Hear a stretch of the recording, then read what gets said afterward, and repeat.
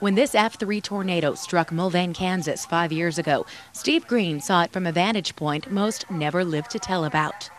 I'll never forget seeing what I thought was a giant piece of broccoli coming at me, and as it got close, I realized it was a tree.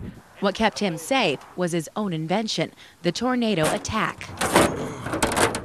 With military-grade windows, 90-some dashboard gadgets, weather-reading equipment, and this.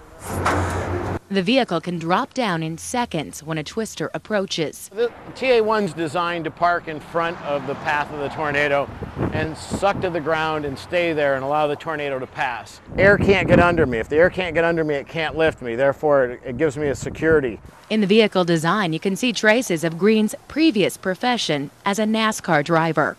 But Mother Nature is the most powerful force on Earth and kills more people than racing ever will. That realization set him on the ride of his life 7 years ago when he created this machine, now worth $500,000, to hunt tornadoes.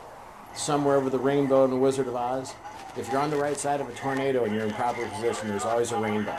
He hopes the data he collects will help scientists and forecasters. This tornado right here, 15 minutes ago I drove my truck inside. Back then, in 2004, his camera didn't roll. Within a couple of years, Green's mission had come to a standstill. Whether it was funding or health issues, we stepped back. This year we're back. Preparing to stare down the eye of the storm once again. As strange as this sounds, I hope we don't see anything because people get hurt.